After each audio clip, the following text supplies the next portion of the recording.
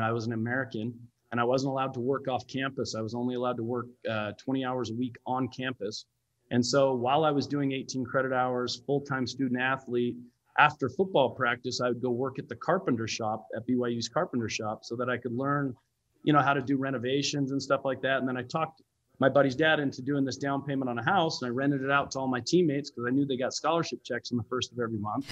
And I'd do the repairs, and I ended up selling that house and splitting the profits with the guy. And then I bought a couple more.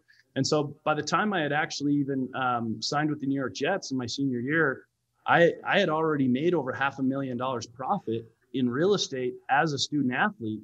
And keep in mind at this time, my scholarship check was like $380 a month. I was still driving my 50cc Raz scooter. I just was trying to make more money for food. And I realized that this was an opportunity that I could make a ton of money.